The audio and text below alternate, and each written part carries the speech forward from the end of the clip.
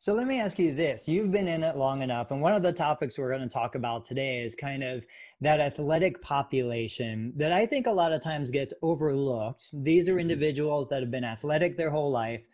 They're at the point where they're needing a knee replacement or a bilateral knee replacement, and now they're looking at their future and thinking, is this something that's going to afford me the ability to keep living the active lifestyle that I want?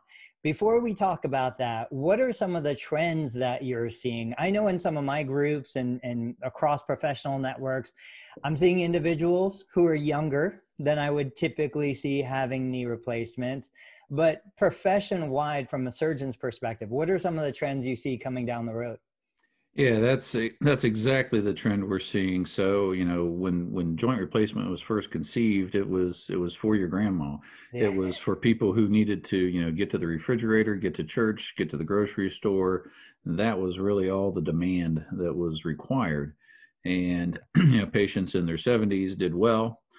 Patients in their 60s with some of the earlier implants did well for short periods of time, but then the implants weren't as good, so they would start failing after about 10 years. So, when I was going through training, that was what we were quoting to patients, 10, 15 years, and then you're probably going to wear this out. Now, as luck would have it, or as science would have it, we've improved in our materials.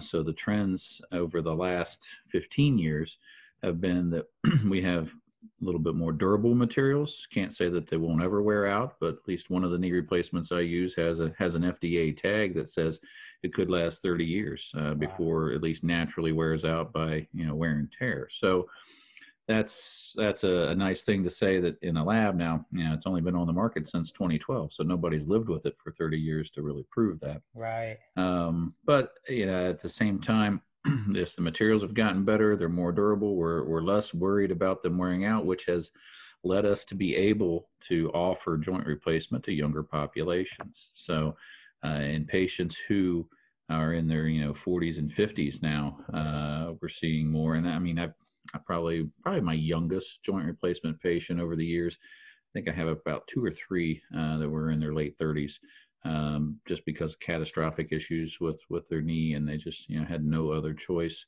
Sure. One of the studies that kind of led us to start doing more of this was a study that showed patients being able to work more and live a productive life by having a joint replacement versus going on to disability because they can't stand or work or do the things that they would need to do to hold down a job.